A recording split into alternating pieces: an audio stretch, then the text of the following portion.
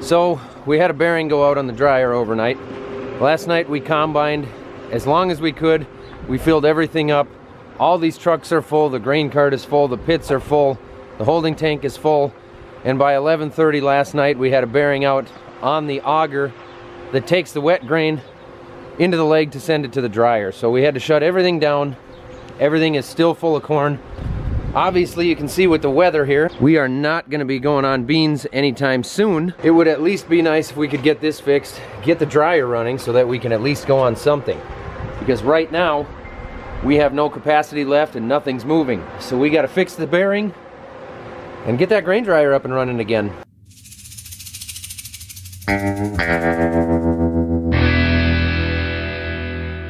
Right there, that's the one.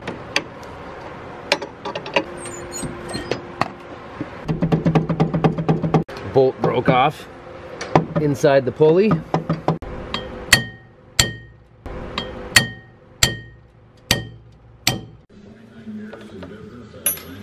Got the bolt out, got the pulley off. Time to figure out how to get the bearing out of there. You didn't want to run the torch? Jim wasn't here, I would. Jim's more experienced. Slightly.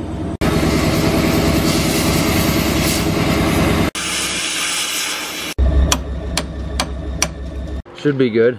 Yeah. 3/4 inch, do you have that? Yep. Whoa, whoa, whoa. Oh, yep. Uh-oh. There you go. Fixed. What a lovely day. This is supposed to be the nicest day of the week. We're supposed to have mid-70s and sunshine all day. That's not happening. At least we got the dryer up and going again, so we are drying corn. Now we're gonna have to climb inside of a grain bin and clean another floor out.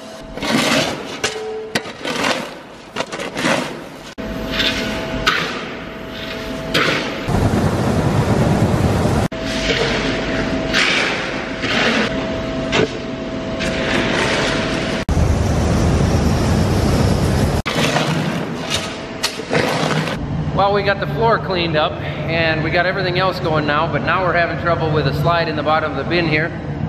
This slide doesn't close. You can see right into the auger right there. It's supposed to be shut like that. So I gotta take the flashing off here, see what's underneath there and see what we got. Well, you can't see it on the camera, but there it is, that green underneath the floor there. That's the slide that we need to be right here. And it's in there a ways. We have decided that the best thing to do in this situation is to go have a sandwich and then try to engineer an idea over lunch.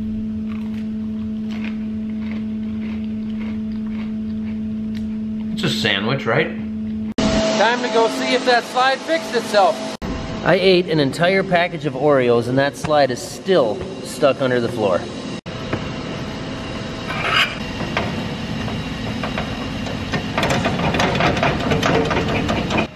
Got a hold of it. Now if I can get it into place a little better.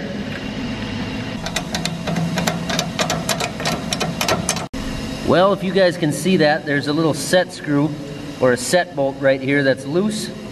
There's a collar that set bolt goes through that runs on the shaft underneath here, and it's letting this gate be loose and not slide in there. So I've just got to get something to tighten that now that I got the gate in place. For Pete's sake. Simple as that, just annoying. Echo! Ouch. We shut the air system down and switched over into the bin we just cleaned out. We checked all the pipes back here, or this pipe anyway, to make sure it was supported and not shaking around, because that's what causes them to blow apart and do stuff like that. And it appears as though everything's going good. So we are now going into bin number 2. That bin is not full. We filled it about half to 2/3 full. What we'll do is run the fans on it for a couple more hours and then take the center out and pull the center out of it and cycle it through, because the center gets full of a lot of fines. Gets a lot of red bees wings in there, we call it, and I guess we call it, it's foreign material when you bring it to the elevator.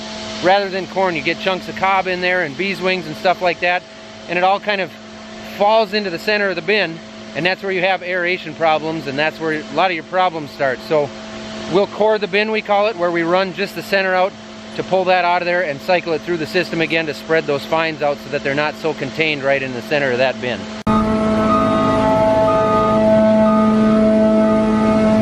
As long as we got downtime and this thing is in the yard, we have an O-ring on our hose here. One of these two. I gotta figure out which one it is. I think it's the bottom one because it used to be the top, so yeah, there. We are leaking out of there. We're gonna throw an O-ring in there. Junk. I like to use metric crescent wrenches whenever I'm working with hydraulics. Well, that wasn't very tight, I suppose, because the ring had blown out.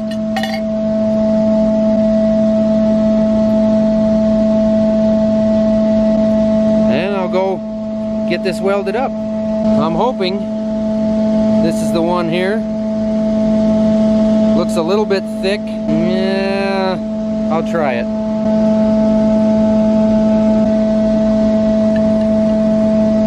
I think that'll do.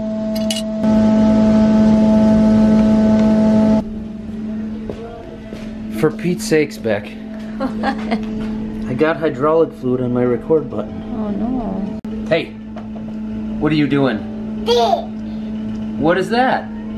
Slime. What? You have slime? Hey. Hydraulic coupler is fixed. Now we're gonna work on getting some tillage going. The ripper is ready. We gotta go through and get some tools in this thing.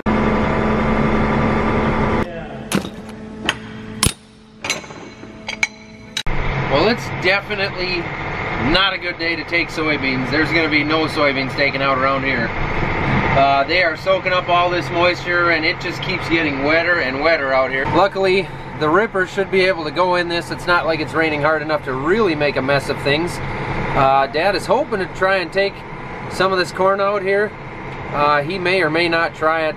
I don't know. If it's too wet, the silks will stick in the sieves and we'll have some problems. So he's gonna stay back and try to decide whether or not he should do that. In the meantime, I'm gonna take the deep ripper out here and see what we got, set this thing up.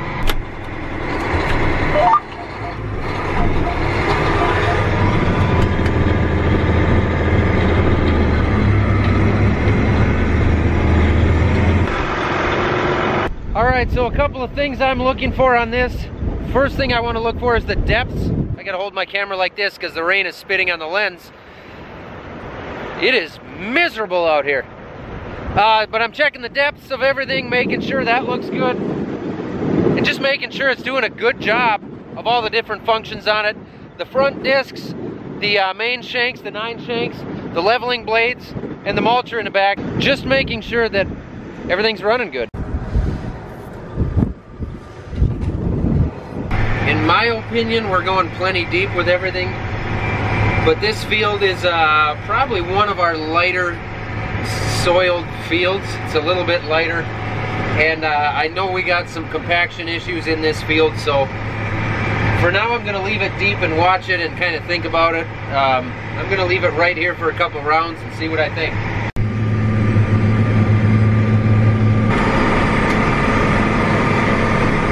I have decided that for sure these front disc blades are running deeper than I want them to. It's taking a lot of power.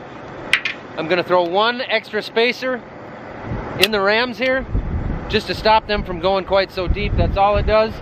Stops this hydraulic cylinder from moving so far and it'll hold them up a little bit higher.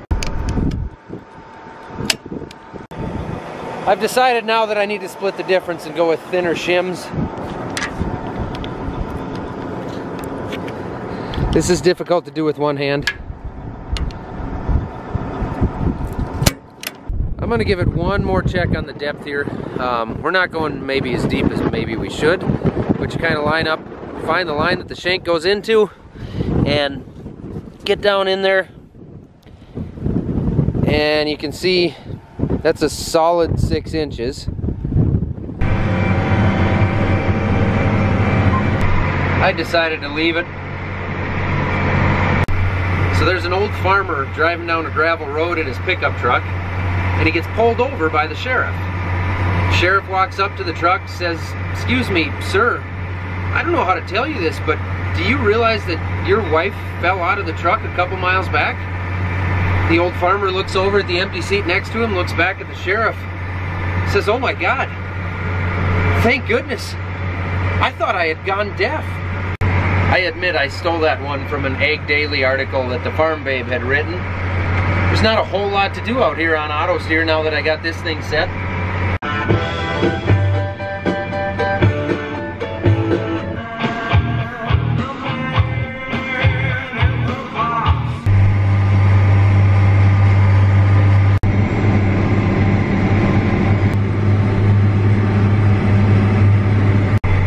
Well, the rain quit an hour and a half ago. The corn has dried up enough. Dad's out here going by himself right now. He's just dumping on the end into the grain cart and running it right up into the yard. And I'm gonna stay out here until I catch up to him. Supper is here. Ow! I think it dropped about 40 degrees in temperature since I got in the tractor. Potty break. It is not a nice evening. He's all finished combining. That is the last load right there that he's going to take off with and bring up to the house. So this is what I would call the easy part of farming. When my buddies give me crap about pushing the auto steer button in my fancy tractor and going back and forth all day long and not really having to do anything, that's what I'm doing here tonight. And that is sometimes what we do. That is a part of our job. But it's the most visual and the most obvious, and it's the thing that we catch a lot of crap for. But the fact is that this is a really, really small part of what we actually do out here on the farms. This just happens to be the visual part and the part that everybody knows about. Of course, this is the end game. I mean, this is what we work for all year long, is to finally come out here and harvest the crop and do this kind of stuff. But I don't get to spend every day in a tractor hitting the auto steer button going back and forth. And it isn't always as simple as some people like to think it is. But this is pretty cool. I'm starting to get a bunch of sprinkles on the window again.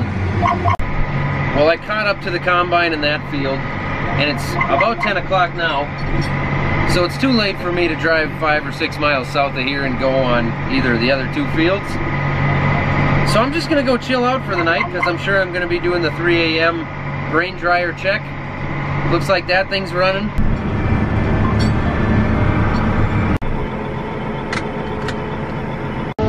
That's really all I got for today, guys.